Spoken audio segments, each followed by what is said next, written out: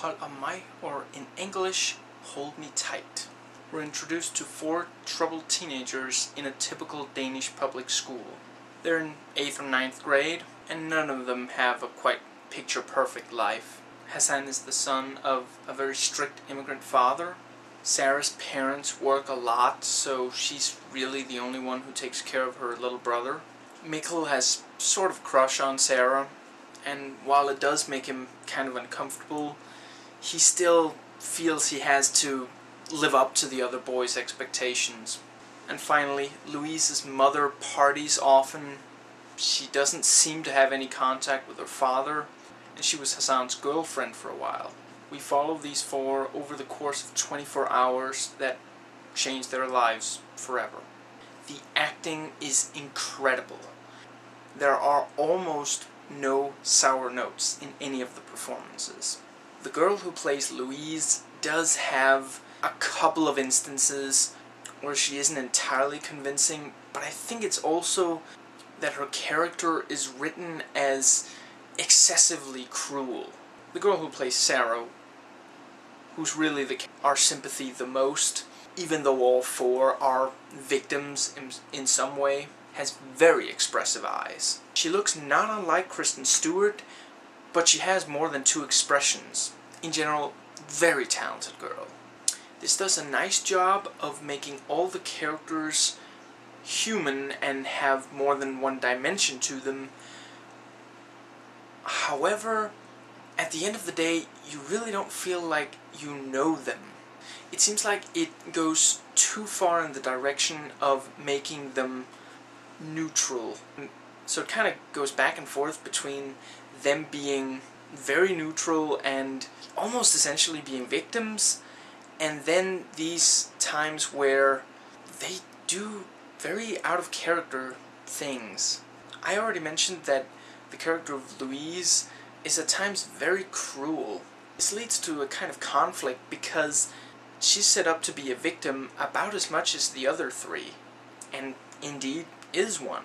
The problem is that the filmmakers here have a very clear idea of what they want the conflict to be, and they end up kind of forcing the characters to behave out of character when that is required to set up the conflict. The conflict itself, in theory, is credible. The execution is a little unconvincing at parts. There are some aspects of it that aren't quite all that good, and then there are some aspects of it that are absolutely great. I'm gonna get into that in the spoilers section. Scenes between the 4 leads and their parents are almost always spot on, very convincing. Between the students, it feels a little bit like we're watching someone's idea of how these people relate to each other. It just isn't quite natural. The cinematography and editing are astonishing. A lot of tight shots, but not so many that it leads to claustrophobia. With few exceptions, the editing is spot on. This is meant to be fairly intense. I didn't personally find it to be. But it also tries a little bit too hard. For example, there is this tendency to cut from something that's fairly calm and quiet to something that's a little bit more intense, a little louder. And one of these cuts were just trying way too hard. Particularly because the thing they cut to that was loud and intense had absolutely nothing to do with the conflict. About it supposedly being intense, I think it would have been if we really knew these characters more. I hate to say it, but at the worst moments of this, of which there are not terribly many, and which certainly do not ruin the best moments, these characters do kind of feel like pawns, puppets, to communicate the main thematic.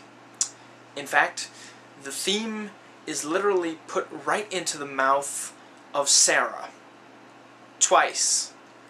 I guess maybe they were really going for making these very neutral and relatable.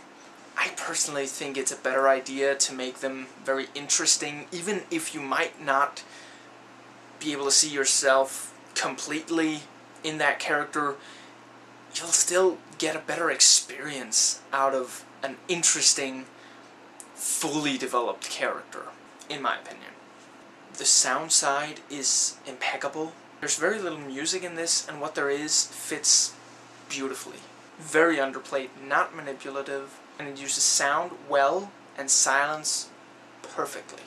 There's this kind of numbing effect to silence or to sound that's like partially cut off, and it's used incredibly well here. One might think that this director, it being his first time helming a feature-length film, he's only done shorts up until this one, and I understand they're quite revered, would go absolutely nuts with all these new toys at his disposal. But he really thinks it through. He uses what is appropriate. The scene of the incident that the whole film revolves around is just unforgettable.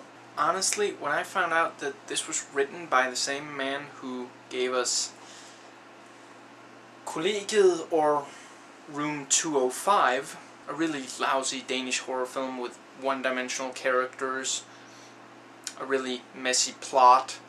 It's like the illegitimate child of a drama about young people and bullying and such, and The Ring.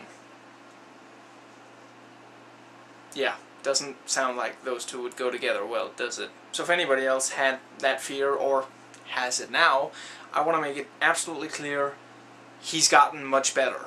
Finally, I just want to say, for international audiences who may not be familiar with Danish films, our censorship is more lenient than, say, the American. So, just so you know, there are teenagers of both sexes in their underwear in this movie. If the theme of bullying and peer pressure at all appeals to you, I would say go watch this movie. Subtitled, if you have to. Dubbed, if you can't have it any other way. It's the third recent Danish movie that I've reviewed that goes into those themes, and it's by far the one that has the most credibility in its treatment of them. That was my spoiler-free review of Hold Me Tight, or Hold On Mig. Hope you enjoyed it. I will see you next time.